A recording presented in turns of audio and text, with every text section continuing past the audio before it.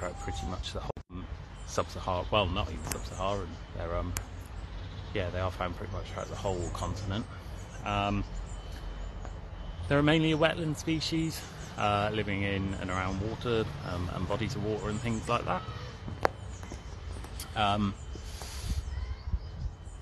They are kind of an average size for an ibis,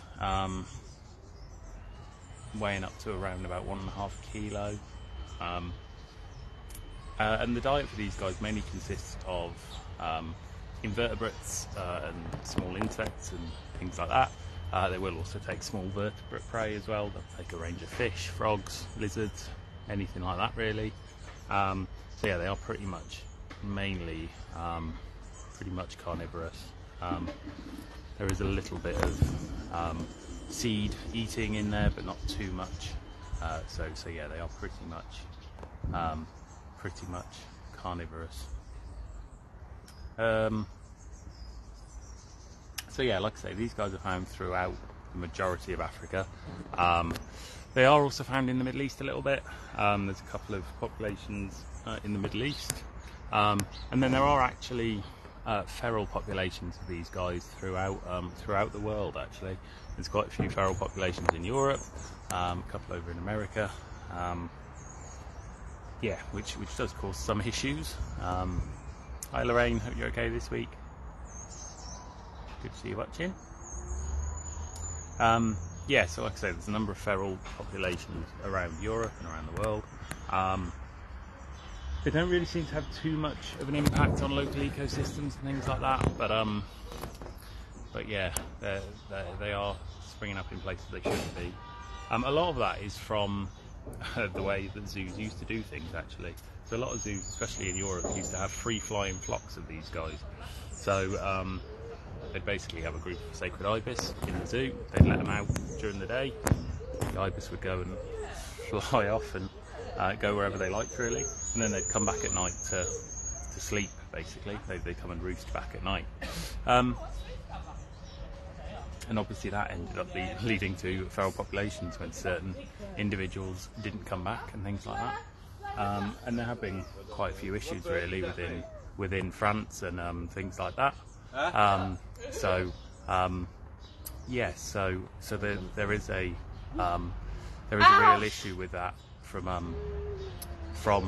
the feral populations of these guys in Europe, and these guys are actually now on the European invasive species list, which is a bit of a puts us in, not us in a bit of a bind, but the zoo community in a bit of a bind. This invasive species list basically means that we're not allowed to breed these guys, move these guys, transfer these guys, release them into the wild, anything like that. We're not really able to do much with them at all. So the kind of long-term plan for these guys is in captivity, well, in Europe, in captivity in general, is to phase them out. So yeah, we are in a bit of a sticky situation with that, just as a zoo community in a whole. There's a number of species on this invasive species list which we as a zoo community are not able to do anything with anymore. Things like raccoons are on that list now. They'll be being phased out of captivity in Europe. Coatimundi, there's a lot more on the list as well, but I can't think of it off the top of my head. But yeah, there's a good large number of species on this list. And these guys are one of them. Hi Tim, hope you're okay this week. Yeah, so these guys are classed as least concern on the IUCN Red List. Like I say, they are found throughout most of Africa.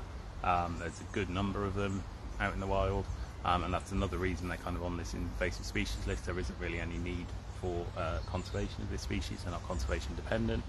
So another reason that these guys are going to be phased out of captivity.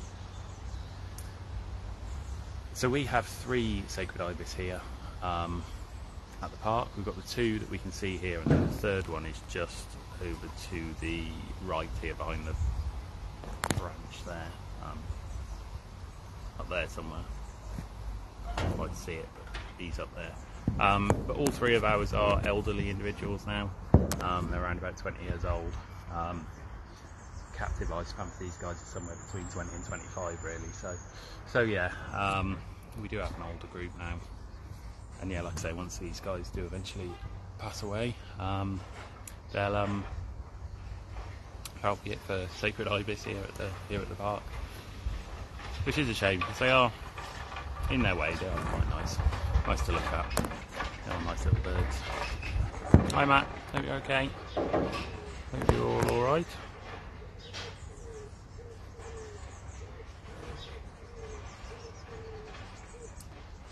So sacred ibis, get the name sacred ibis because they are, well, they used to be quite well, what would the word be, worshipped almost by the ancient Egyptians.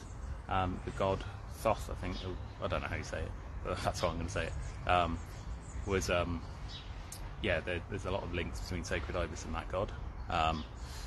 And a lot of ibis were killed and mummified alongside pharaohs and other kind of noblemen and things like that in ancient Egypt. So yeah, there's a really strong link between sacred ibis and ancient Egyptian culture and things like that.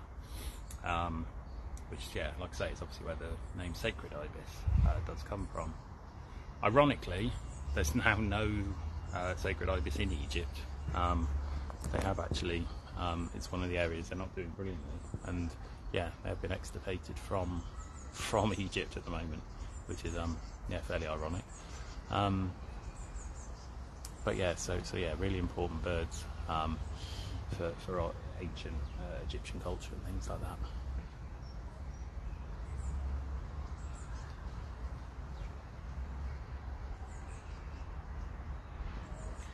Yeah, quite distinctive. As with all ibis, they've got this long curved beak. Helps them to probe in the soil and things like that for the invertebrates that they want to feed on.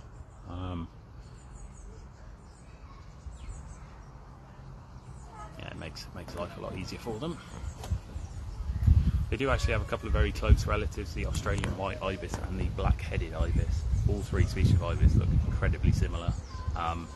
It has been debated whether they are same species or different species or things like that. The current thinking is they are three distinct species, especially because they've got kind of different ranges and things like that. But yeah, yeah, got a couple of very close relatives that they can breed with, if not managed correctly.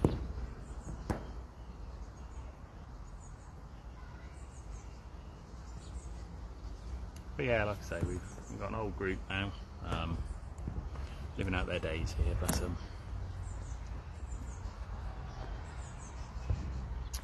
Right guys, I think we will wrap it up in a moment, so if you've got any last minute questions, feel free to send them in. Now I know I was off last week, but unfortunately I'm off again next week, so there won't be another video next week, I'm afraid, but we should be back, and we should be back to kind of normal service in 2 weeks.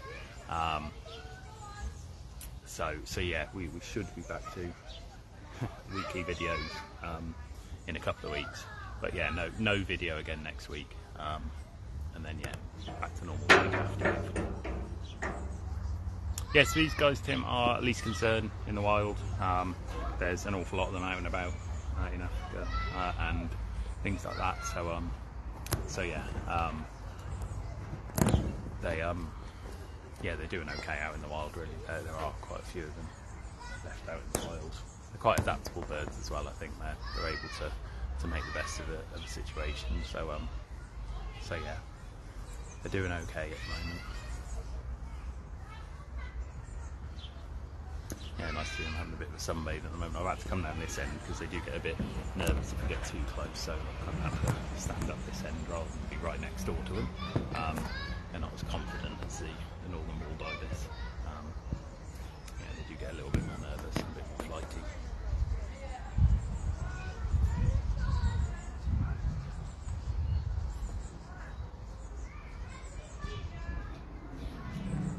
Right guys, we will call it a day there. So yeah, thanks for tuning in. Sorry that it's only for 1 week, and then we're off again next week. But yeah, hopefully normal service will be resumed in a couple of weeks. So yeah, until then, take care. See you later guys.